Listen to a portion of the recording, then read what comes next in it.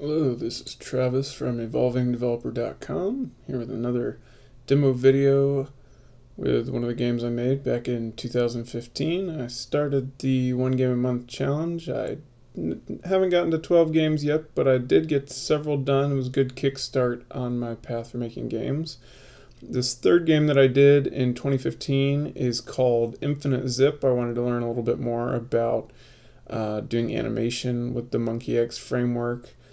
And all of the art was it's just like 4 or 5, or I think it was 8 total little box sketches that I did really terribly of a stick figure ziplining. This is a very simple game, single input. You tap to start, you tap to jump, and try not to fall. It's not exactly finished. This one doesn't have a real good goal.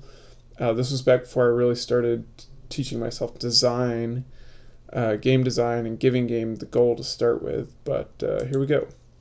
So yeah, just tap the screen to jump, survive long enough to win, tap the screen, enter to continue the game from this screen. I did better actually this year on putting instructions into the game, although these instructions are actually just a screenshot that I'm showing. Or I took a screenshot and I cropped it, and then I edited it and put text over it because I hadn't figured out the fonts and text stuff, and the default MonkeyX font and text is not really nice.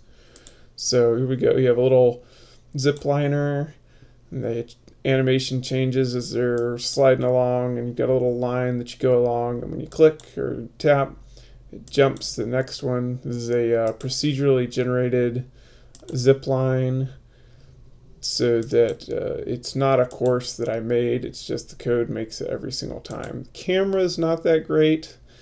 Doesn't follow along as best exactly like it's supposed to. Yeah, when you get to the end of the line, it says you survived your zip line adventure, congratulations, and then you can start over. This one did a little better starting over than the other ones. So you can go. Then if you don't, you miss your jump, and if you fall too far, the game realizes that you fell to your untimely demise and you didn't make it. So that is Infinite Zip. That was the third game I did back in 2015.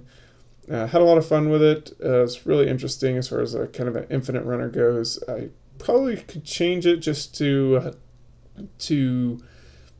go on forever, change the difficulty, and measure distance of how far you traveled, and turn it into an actual infinite runner, since right now it is poorly named. But yeah, that was third game I did. A lot of fun. Could be improved. Learned a lot from it though. All right, that's it for now. Talk to you next time.